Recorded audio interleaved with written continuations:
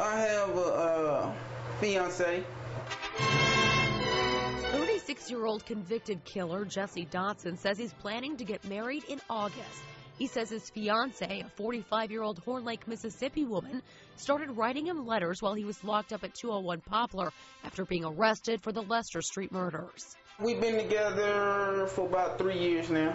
In October, Dotson was convicted of killing 6 people at the Lester Street home, including his brother and 2 young nephews. The jury gave him 6 death penalty sentences. Dotson says his fiancée went to the trial just a couple times. What does your fiancée think? Does she think that you did it? I don't really, I really can't speak for her. I don't know if she could tell me one thing, but she could think another. His fiancée told us over the phone she loves Jessie Dotson and does not think he's guilty. They've been engaged for 2 years. Dotson's mother says his fiancé called her once before. The first thought came to my mind, what is wrong with this lady? Is she crazy? How could you see a killer on the news and you want to marry him or you want to be his girlfriend? Some ladies like jail men, and maybe she's one of those. I don't know. I just wish them both luck, whatever. But what kind of marriage are you going to have with a man that's on death row? In 1987, the Supreme Court ruled that prisoners have a constitutionally protected right to marry. While unusual, prison weddings are not unheard of.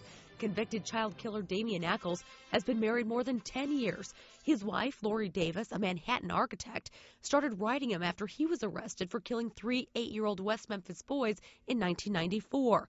The two married at an Arkansas prison chapel in 1999.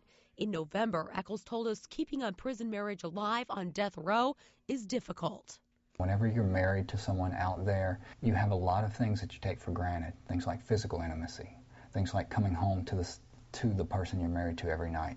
You don't have that in a situation like this, so it forces you to grow together psychologically and emotionally. You have to find other means of connecting, other ways of being together.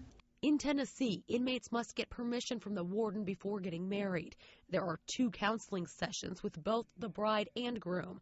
A spokesperson says Dotson's wedding would take place in the visiting area with appropriate restraints for his security level. At the ceremony, there is no cake, no cameras, and just 4 pre-approved visitors. The wedding is non-contact, meaning no kiss, and death row inmates are never allowed conjugal visits. See the love of your life? Yeah.